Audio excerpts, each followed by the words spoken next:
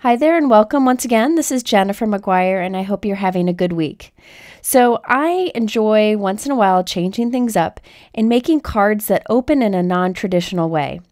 So today I'm going to show you a really easy way to make gatefold cards. What's unique about these cards is that the gatefold opening are actually triangles and there's a belly band around the card. These can be done in a variety of sizes and I'll show you a few different sizes today. And you can use whatever products you have. They're easier to make than you would think, so I hope you'll give it a try too. And by the way, I will link below to the different size envelopes that I like to use with these different size cards. Let's start with this example here. This one's about 4.5 inches by 4.5 inches. I love square cards. On this one, on the belly band, I'm using a sunshine die cut. This is the Pretty Pink Posh Aloha shaker die. It has the word Aloha included on it, but I'm trimming that off, so I just have the sunshine, and I can save the Aloha for another card. I die cut these pieces from 3 different shades of yellow cardstock, a light, medium, and dark. And then I also found a circle die that I could use, and I did that to cut out the stitching around the inside of that shaker die. I just wanted to have an extra piece to layer on, but you could assemble this however you want. So I have a light yellow circle that I'm gluing the rays on, then I'm putting this little stitch piece that I cut out, and I have a nice layered piece to go on the front of my belly band. By the way, a belly band is the piece that wraps around the card that the person slides off to open it. Okay, here I have a 4.25 by 4.25 inch square note card that I created from white cardstock. On the front of this card, I'm going to ink it with this new Pretty Pink Posh Wave Stencil. Over the stencil, I'm applying Gina K Ocean Mist ink with my Picket Fence Life-Changing brushes. I like using these brushes because it's easy to put a nice, even, light layer of color if you want, but you could use any inking tool that you want. Okay, now I'm going to take the stencil and shift it a bit and apply some more color. I just thought it'd be fun to add a little bit more ink on the background and get a new look from the stencil. Okay, let's create those triangle flaps that wrap around our card. Remember that white card is 4.25 by 4.25 inches. For that size card, the flaps need to be 3 inches by 3 inches square. So I have 2 3-inch by 3-inch square pieces of cardstock. And I'm using my scoring tool and bone folder to score right diagonally across the center of each of them. I will then reinforce those 2 fold lines. Basically, what I'm doing is creating the 2 flaps that will wrap around our card. Again, this card is 4.25 by 4.25, and these 2 pieces are 3 inches by 3 inches. And that works out perfectly. And I did the math for it. Actually, my engineering degree actually came in some use here. And I was able to make sure that these would be the perfect size for this card. So there you can see how they fit nicely right up against the edge. Okay, now it's time to glue these onto the back of these. You really want to be sure that this is glued on here good and that they don't come off. I find it best to use a strong liquid adhesive. That way you can kind of push them in tight against the edge, but you can use any adhesive that you have that you feel is strong. So I'm going to wrap this around the back of the card, wrap this one around this side, turn it over, make sure they're lined up, and because I use the liquid, I can move it around until it's positioned perfectly. And then I'm kind of pressing it in around the card. By the way, the fold of the card is at the top. So once I have those positioned nicely, I can go ahead and press it down until it dries, which doesn't take long at all. Next, I want to add a piece of cardstock to the back to give it a nice finished look. I decided that I wanted this cardstock to show around the edge. So once I glue this on here and trim it down, it'll be about 4.5 inches by 4.5 inches. If you wanted to, you could make it so that this cardstock doesn't show around the edge. Then it would still be 4.25 inches by 4.25 inches, and you could use it in a regular envelope. Okay, now that we have finished our card, let's hop back and finish our belly band. So on that layered sunshine die cut that we created earlier, I added the word sunshine using the Pretty Pink Posh Sunshine Script die. That's a mouthful. I did die cut that twice from yellow cardstock and glued those together. And then I die cut it from Lawn Fawn Gold Sparkle cardstock. and glued that on top. By giving it that extra dimension, it stands out nicely. And then I glued that onto our sun. Now to create the belly band itself, I like to tape the card closed just temporarily. It makes it easier. Then I cut a strip of vellum. This is about an inch and a quarter wide. And I wrap it around the card. Now you don't want to wrap it super tight. You can see I'm kind of being loose about it. I'm just kind of pressing it to wrap around. Then I take it off and then I finish creasing it. That way the band is a little bit bigger than the card, so it slides on easily. Okay, so now I need to wrap these two ends together. So I'm using some double-sided tape. You can use any adhesive here that you want. I'm using Lawn Fawn adhesive here. This is 1/4 inch double-sided tape. I just started using this and I find that it works wonderfully. So I put some onto the one end of the vellum and then I will close it up, and this is the belly band that will wrap around our card. You'll want to test it and make sure that it goes on easy enough that the person will know to take it on and off, but you don't want it to be so loose that it falls off. So there, I'm testing it and it works perfectly. Okay, now it's time to add our sunshine die cut on top. I find it best to have it off of the card, the belly band off the card, as we assemble this. So I put double-sided tape on the back of our sunshine die cut. I'm actually taping our belly band down temporarily just so I can make sure this is centered and straight. And I'll glue it right onto the front of our band. If you wanted to, you could do the folded edge behind the sun, but I didn't think of it at the time, so the folded edge will be on the back of the card. Now for the rest of the sentiment on my sun, I'm using the Pretty Pink Posh Tropical Birds stamp set. And I'm actually going to be using those birds in this set later on. I really like that palm tree too, so I plan to use that in the future. On this card, I'm using the Sending You Sunshine sentiment, and I'm actually cutting the words apart very carefully. You can do this, and that gives you a new look for your sentiment. So I cut out the word Sending You, and I'm going to stamp those right above the word sunshine. And this is Gina K Sweet Mango ink. That way I can use the Sending You with the sunshine die cut. Or if I wanted to, I could stamp it how it was originally intended and stamp Sending You Sunshine. Cutting up your stamps is a great way to get more from them. I also thought it'd be fun to stamp another sentiment on the inside of the card when you open it up. So I'm using an older Pretty Pink Posh stamp set that I've used many times in the past, and this is the Everyday Greetings. So I have my card that we assembled in my Misty stamping tool, and I have the You Are Amazing sentiment. And I'm stamping that with black ink right at the center. Okay, so let's look at the completed card.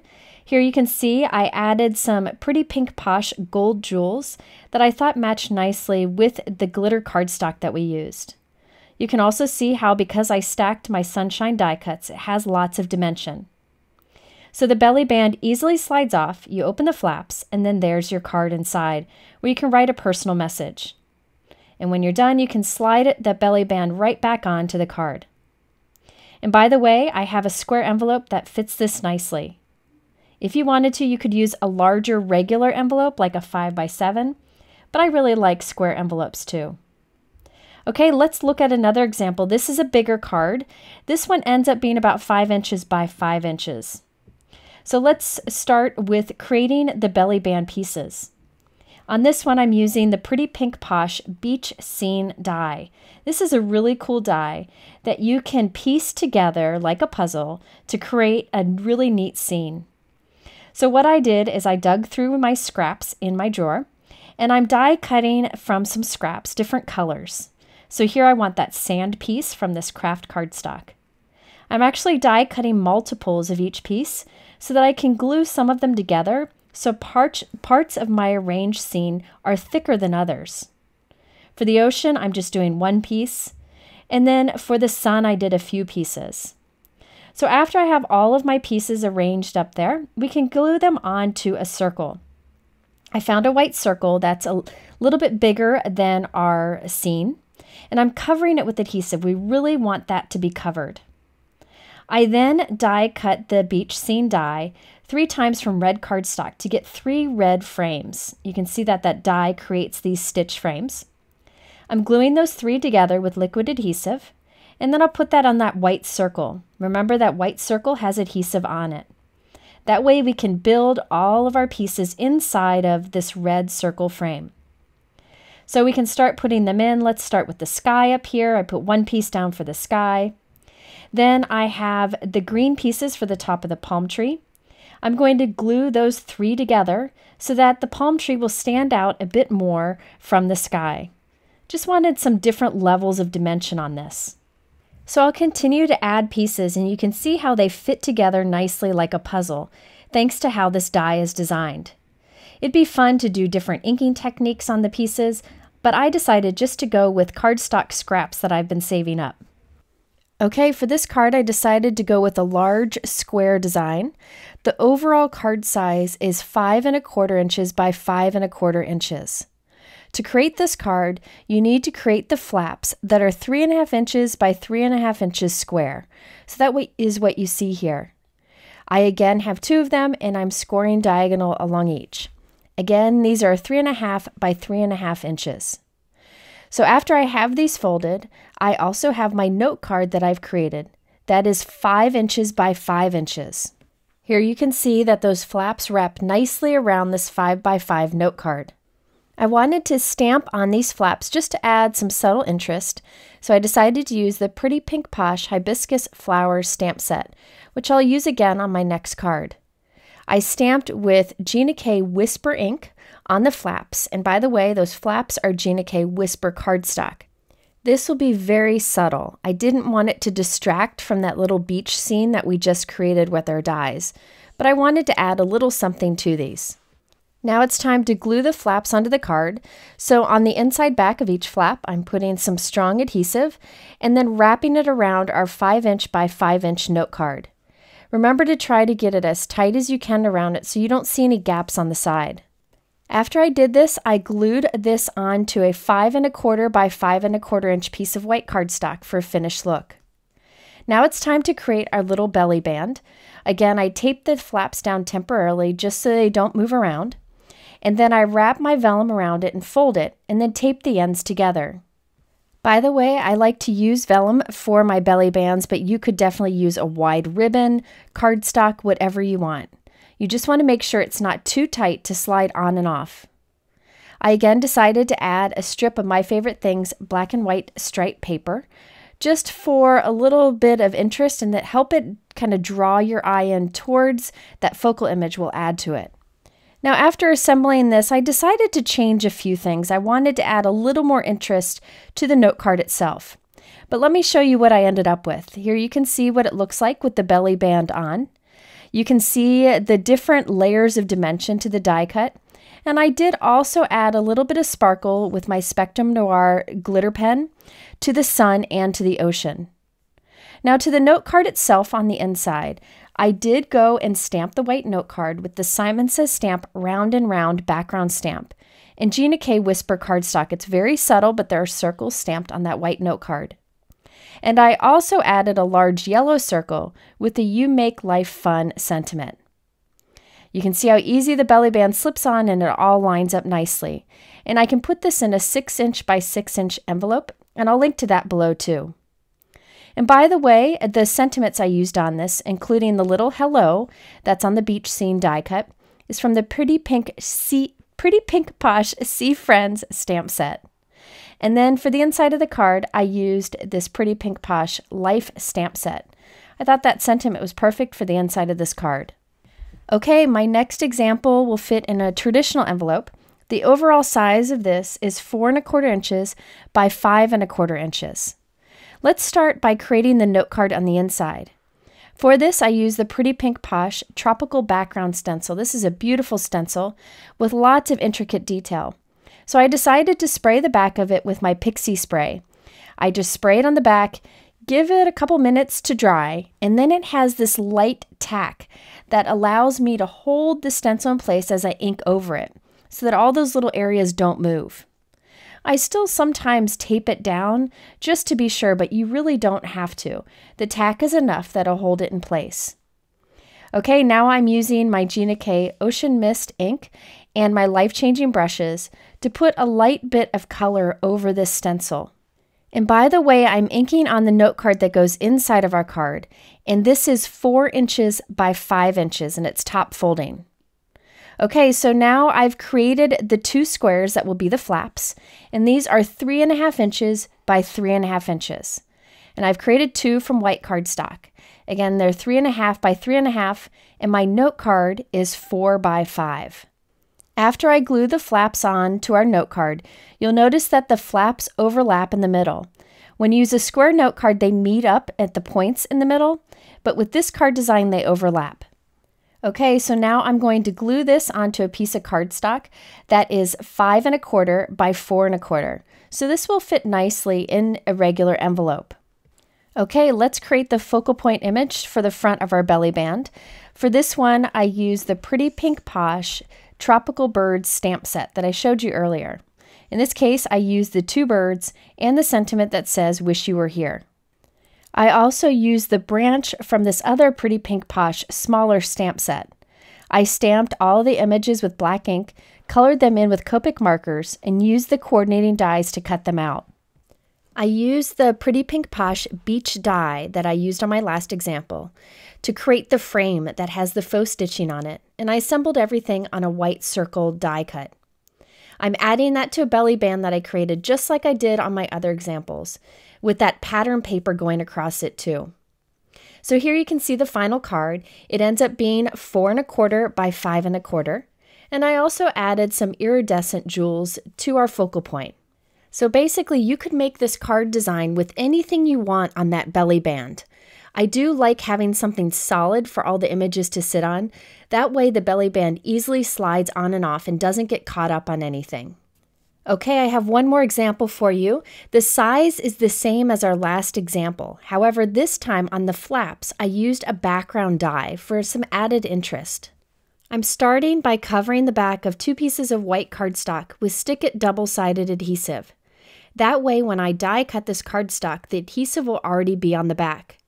I sometimes do this when I find it would be easier with intricate dies to glue something down if the adhesive's already in the back. But the reason I'm doing it in this case is I really want all of the die cut to stick to the vellum that we're going to add it to.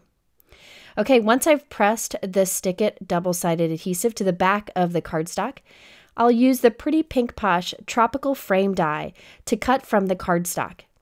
So you put the die down on the cardstock side and then run it through your die cut machine. I found that most die cut machines cut through this with no problem. Today I'm using my Gemini Junior, but other machines would work too. I'll go ahead and cut 2 pieces like this, so I have 2 frame die cuts. Removing the release paper from the back of one of the die cuts, I'm going to adhere it onto a piece of that platinum vellum. You could use regular cardstock here, but I like that you can see through the vellum, and it works really well for the flaps on the card. It really doesn't matter that I'm not covering the entire piece with vellum because we're going to cut that down in just a moment. And then I'll do the same with the other frame. Put that onto vellum also. You want to be sure to press that down. Stick-It adhesive sticks best when you press it down firmly when you're done. Okay, so now I'm going to cut from a corner of this a 3.5 inch by 3.5 inch piece. So that decorative edge will be the flap on our card. I'll go ahead and do the same with the other one too. So now I'll treat these like I have all the other squares I've made in this video that I've turned into flaps. So again, these are 3.5 inches by 3.5 inches, and I'm scoring diagonally down the center of both. So really, you can do anything you want on these flaps. I thought using the corner of a frame die cut would be fun, but you could use background dies, other kinds of stamping, whatever you want to do. Okay, so now I have a note card that I created that is 4 inches by 5 inches, and it's top folding. I'm using that same tropical background stencil, and this time I'm using Hero Art's Unicorn White Pigment ink and an inking tool to apply a light coverage of white ink over the pink note card. I thought this was a great way to soften the look of that note card. You do want to remove any of the excess ink and heat set it to make sure that pigment ink dries before doing anything else. Okay, just as we've done before, we're going to glue these flaps onto our note card, and you'll see how the vellum allows some of that pink to show through. So dig around at any background dies that you may have or frame dies. They might work for the triangle flaps on this gatefold card design. For a finishing touch, I glued that onto a 4 1/4 by 5 1/4 inch white cardstock piece. And now I'm creating the belly band. This time I decided to use cardstock that matched the inside note card. So I'll just wrap that around as I did with the vellum. And then I can crease those fold lines and then tape the ends together. Now off screen, I went ahead and stamped some of the flowers and leaves, and then I colored them with Copic markers and used the coordinating dies to die cut them. I assembled them onto a white circle die cut that you see there on the left, and then I'm gluing that little arrangement on the front of our belly band. Now we can slide this onto our card, and all I did was add a simple sentiment onto the flower, and that's from that See Friends stamp set that I showed you earlier. So remember to keep your belly band a little bit loose so it slides on and off easily, but not so loose that it falls down when you take it out of the envelope.